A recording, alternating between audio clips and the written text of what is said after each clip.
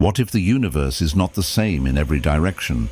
What if space itself carries a subtle orientation built into its structure?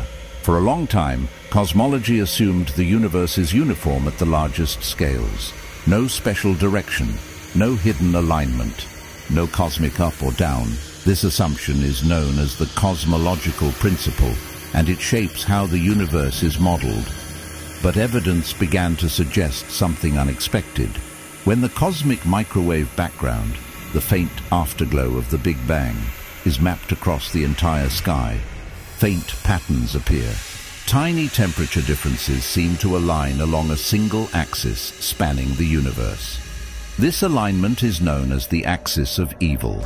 It is not a metaphor. It is a real term used in cosmology to describe an unexplained directional pattern in the early universe. Other large-scale structures show hints of similar behavior. Spiral galaxies appear to show a slight preference in rotation direction.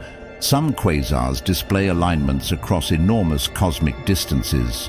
Even the large-scale expansion of space shows extremely subtle directional differences in certain analyses, though these results remain debated.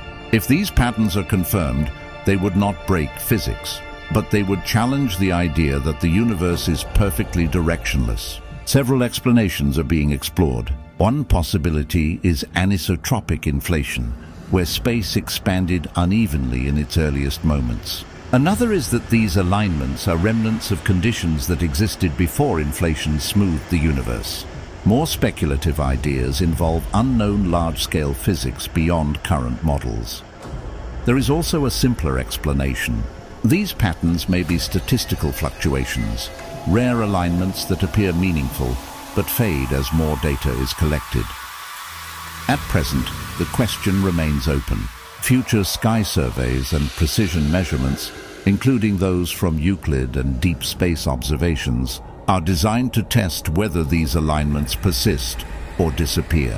Because if the universe truly has a preferred direction, then space itself may have an underlying structure. And if that is true, the universe may be far less random than it appears.